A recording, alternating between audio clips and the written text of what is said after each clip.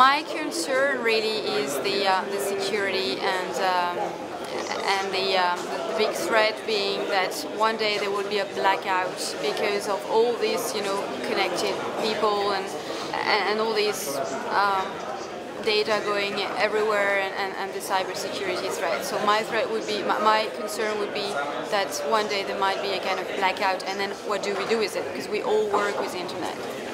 I mean, there was a situation recently which country was completely isolated from the internet, and then what people do, they have no means to communicate with each other, and that would be the big challenge.